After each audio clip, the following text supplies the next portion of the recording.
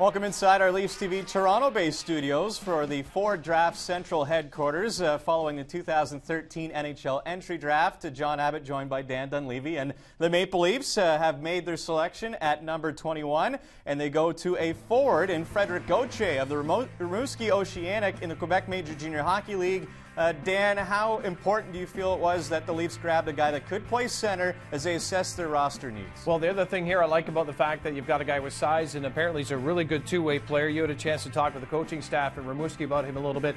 But the main thing here is that the Leafs are not going to rush this young man. He's going to have time to continue to develop his game. With that kind of size and that kind of hockey sense that he seems to have, according to all the scouts and everyone who's watched him going into the draft, John, it's a plus for the Leafs to be able to get this kind of talent at this position in the draft. In talking to their coaching staff, averaged about 20 minutes a game. He was the #1 center for their hockey team, was a go-to guy and a key situational player. So all those things obviously positive when you consider that Gauthier is now belonging to the Maple Leafs organization. He's looking forward, obviously, to the development camp, which comes up in early July. We're looking forward to recapping all the Maple Leafs picks. Hope you join us this evening as part of the Draft Central Ford Draft Central recap show.